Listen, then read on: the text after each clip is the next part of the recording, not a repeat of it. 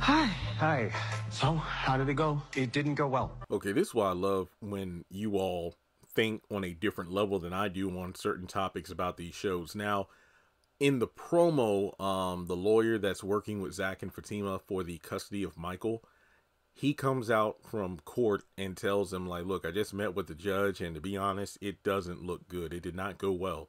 And based on whatever news he tells Fatima and Zach about Michael, it's not a good look because, or it's not a good situation that has them positive about the future of the custody battle because Fatima is hugging Zach, and this is right before Hayden rolls up with his BS about, the whole Tamara situation. And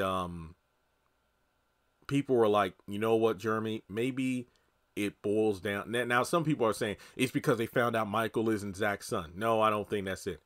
Some people are like, Jeremy, it might be due to Zach's past because despite Zach doing good now financially, he has a career and whatnot, he's been keeping his nose clean for the most part, he still has a criminal record. Now, I looked this up and I typed it on Google. Does a criminal record hurt a parent in a custody battle in the state of Georgia?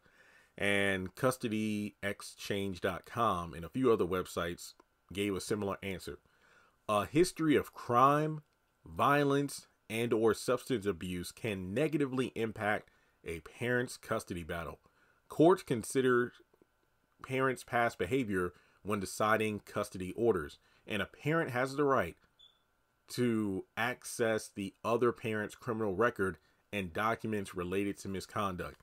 And well, it was kind of a running joke in like the earlier seasons. Zach's like, I've been to jail like 17 plus. I've been to jail a bunch of times.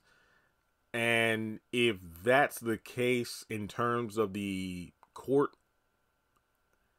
yeah, it goes back to like, was it in Sistas or Zatima? I think it was Zatima season 1 before Fatima and Zach went on that jog and ran into Ian, where she's like, ooh, we need to go on a vacation or somewhere like in Europe and whatnot. And Zach was like, I can't do all that because Zach said, let's go down to Florida. I don't want to go to no Florida. It's like, I want to go to Europe or Spain or something. Well, I can't due to my criminal record. I can't just leave the country. So yet again, and look, I know this is going to sound weird. I'm actually happy this could be the case. Jeremy, why? Yet again, I love it when we finally see these characters dealing with the consequences of their past actions. And I like that if this is the case, Tyler is going back to like, yeah, Zach is, doing good now, but he still has a record. And that impacts his present and future. So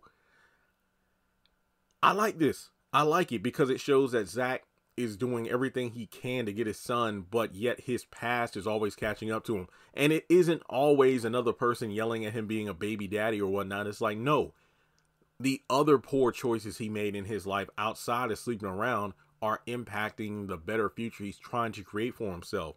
So yeah, this is really going to bring the man down even more than he already is. But I just like the fact that we could see Zach come out of this as a better man for it. He'll try to reach around, in a different direction in order to get his son away from his current living situation. And it sucks to see him depressed, especially when you look at how the sisters continue to just date around even after they make their own poor choices. But think about it this way. Danny just lost Preston. Andy's been outed in terms of her, well, technically Gary's the one who's been outed in terms of his cheating ways, but Andy's dealing with repercussions because now Jordan's sister is constantly running up in her face trying to, talk, and Andy's going to have to tell the whole truth. So I really want to see how things play out. Now, Sabrina, well, she played bio, so I wonder if that's going to impact things with her job when she talks to her boss next week. Not saying that bio was going to do anything, but I mean, I just want to see how things play out with her. I mean, well, technically, she's already dealt with consequences because the way she clings to Maurice led to her losing her job for a while. Then Karen, well, she's actually trying to do better, so I can't fault her in this particular video. But yeah, overall, Zach's past could be a detriment to him getting custody of his son. So I wonder how things are going to play out, but let me know your thoughts in the comment section below. Do you think the courts denied Zach the opportunity to take custody of his son because of his past criminal record. Like and subscribe, hit the notification bell, and select all, and I'll catch you in the next video.